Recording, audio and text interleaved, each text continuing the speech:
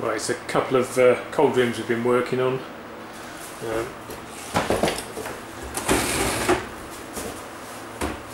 That's the first controller. Put the set point down a bit,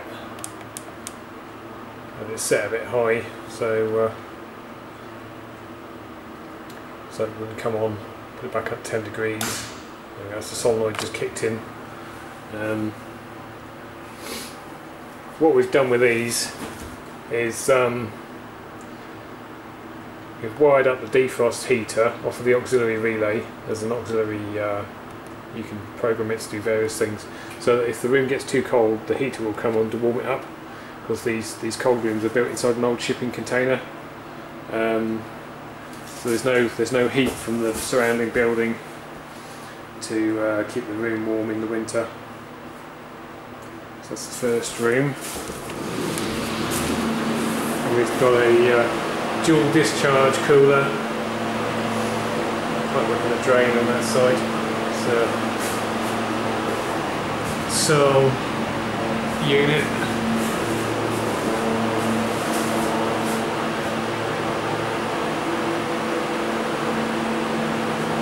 Then we've got the second room. This room here is going to be a drying room. So the cheese is going to come in here after it's been moulded and stay overnight to dry. So they can keep this room at 22 degrees, or if the cheese is too wet, they can lower it to 10, and that will help dry it out a bit more. Well, that's just drained onto the floor because they've got a floor drain.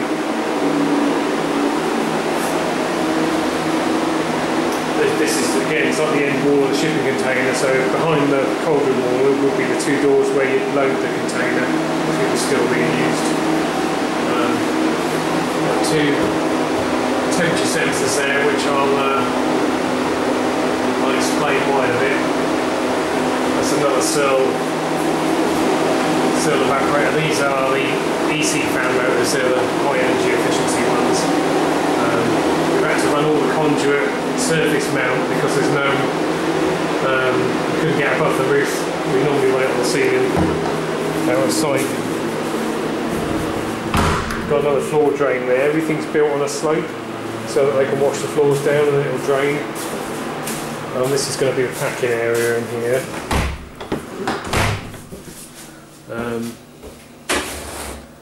This second box, we've got two set points on here, 22 and 10 degrees, and to make it easy for them to switch between the two, I've put two separate controllers in and a changeover switch, and whichever one comes on, you've got a light to tell you which one's on.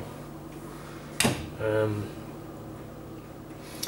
then we've got a heating light, because at the moment the room's heating, and a cooling light. This is obviously this is the high temperature one, so this is trying to get the room up to 22 degrees. If it's above 22, it'll cool it down to 22 and then shut off.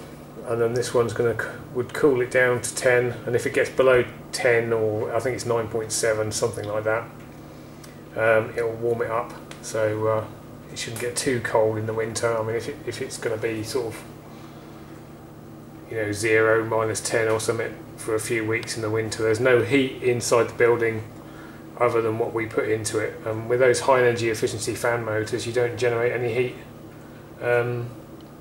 in the room as such from the unit running. This is a little panel I made up, which is why it looks a little bit DIY when you get inside. Got two separate transformers as recommended by the wholesalers for these controllers. Got a changeover switch.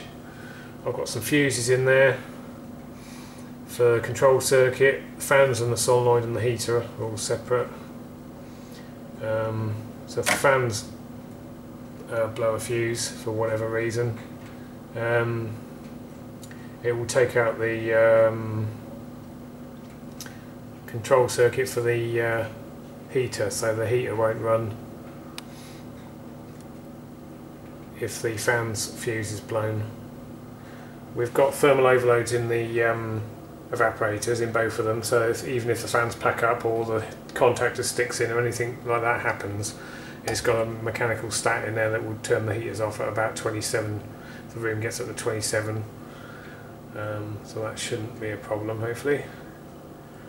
So we've got one contactor on the right is the one that does the heater, and the one on the left is the changeovers one. I'll just zoom in on that, and then you can see that one switched on because we've gone back to cooling, depending on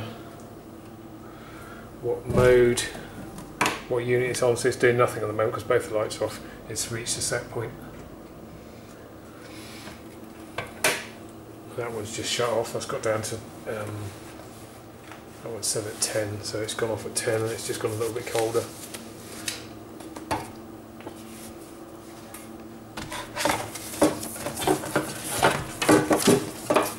All the books in there. So that's that really. Let's go and have a look at the outside units. Okay, that's the two systems. This one's the high temp room, no, the low temp room with a dual discharge cooler. And we've got these Unite Silensis, no, Winsis units. They're quite a tidy little unit actually. When I specified them, it was Danfoss Optima units, but between us quoting the job and doing it, 404's gone out of favour. I'd originally spec'd it on 134A, so they didn't have any units for that either. So we've ended up going on 449A, which is what these are rated to. So they're quite a nice little unit. You've got a little catch here, and then the door opens up, and you've got a contactor and a switch. We've put the overloads on there as an extra, because the original Danfoss units we quoted had overloads on, I think.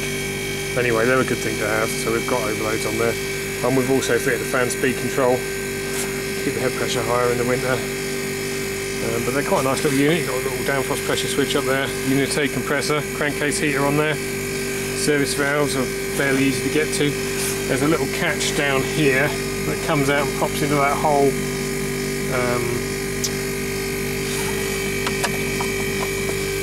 Can't see if you can see it on the camera because the screen's got water on it now. But there you go, that'll go in there like that, so you can work on it. But they're seem quite nicely well made, nicely made little unit. It's only a little, I think it's a half horsepower or something. Third of a horsepower. It's only a little tiny little compressor. We've still hardly got any heat in the liquid line because it's 2 or 3 degrees outside at the moment. But yeah, we've got it on these mounting blocks. Feet stick out quite a bit from the back, but you can more or less, that's the minimum amount of room. You can actually butt them up against the wall if you had to, and then they've still got enough room for the air to get in. That's their minimum requirement, is the length of the feet. Isolator on the unit. And then that pipe which just goes up here. Across here we've got a crankcase pressure regulating valve, so that this will never see anything over an equivalent pressure to about 3 degree evaporating temp, because this is rated up to 5 degrees evaporating. So when the room's at 22 degrees and we want to pull it down, that's going to stop that getting overloaded. And then we've also put this Toshiba aircon in for their production room. We've done that in a bit of cable tray so that we could go across the doors easily. Yeah, it's not the tidiest, is it? But what can you do? Don't really lend themselves to fitting stuff in. It's all done so that it could be moved because it's rented, so they could just disconnect everything and then crane them out and go and put them somewhere else if they have to. Let's running about 60 psi, which is an equivalent of about minus 5.5, minus 6 evaporating temperature. I haven't got a PT chart for that 449 because it's quite new. I've got an app on my phone, but it's not been updated yet with that one in there. 449, 448, and I think 452 are the popular ones for replacing 404 with. So what are we down to? We're down to 15.6. So it's got another 3 degrees in it. I'll get it all cut out. It's running okay.